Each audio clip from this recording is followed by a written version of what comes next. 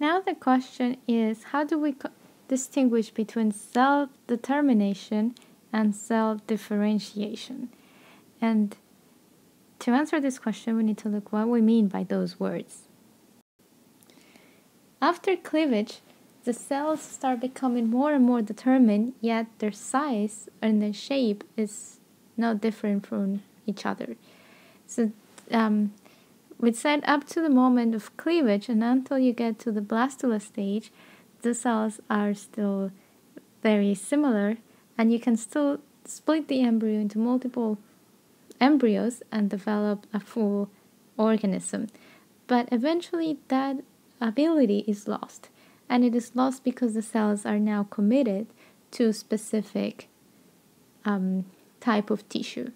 So this happens while we go through this process, even though we might not see it, it might not be visual. So what is happening in the cells is they're turning certain genes off, and those genes are putting them in a specific pathway. On the other hand, when a cell is differentiated, so first a cell has to be determined, and then it will be able to differentiate. When it differentiates, now the morphology of the cell has changed. So now you can see that the cell, if it's becoming a red blood cell, is going to be different from a cell that will become a muscle cell. And this difference is evident when you look at the cell itself. While in a cell that is determined, the difference is not visible. The cells have changed their gene expression, but you cannot see it in their morphology. So distinguishing a cell that is determined from one that is differentiated, we say a cell that is determined is one that is committed to a particular cell type, but its shape hasn't changed. While a cell that should be differentiated is a cell that has a different morphology and it's becoming a more specialized cell. An analogy to this change will be that of an undergraduate student who doesn't know what he is going to be and just enter college but declare his major. That would be determination. It's a student who is determined to become an engineer or a pre-med, but it's not yet a pre-med or it's not yet an engineer, so therefore it's not differentiated yet. But once you get your degree, then you will be differentiated and you will be an engineer at that moment.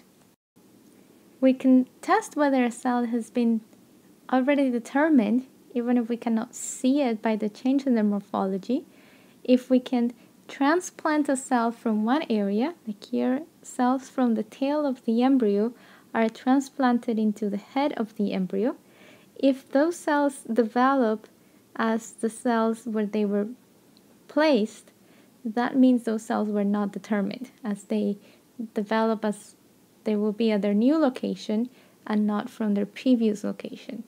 On the other hand, if you do the same experiment and you take cells from the tail and you place them on the head, but they still develop as cells from the tail, that means that when you took those cells in this step, those cells had already been determined, so that when you place them here, they were already committed to becoming tail cells, even if you put them in the head of the embryo. Understanding the molecular mechanisms behind cell determination and cell differentiation is very important for cloning and for therapeutical purposes. So if you want to restore tissue, you want to be able to take other cells and reprogram them so that they can become the new tissue that you want to replace. And there are multiple ways in which this can be done, or multiple methods for doing this. One is by taking an oocyte, taking a cell that it's going to be an egg cell, and replace the nucleus of that cell with that of a somatic cell. So that is what is happening here. The other way to do this is by taking a somatic cell and fuse it with a stem cell.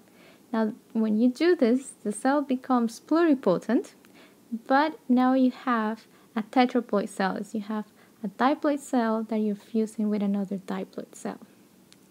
Another way is to take a culture of germ cells and then give them the specific transcription factors so that they develop into the type of cell that you want. Or there's new methods that we are developing in which they're coming up with the signals of the transcription factors that undo the changes that happen during cell determination. So if you remember, cell determination is the process of changing gene expression. If you can reverse those changes in gene expression, then you can create or turn differentiated cells back into pluripotent or even totipotent cells.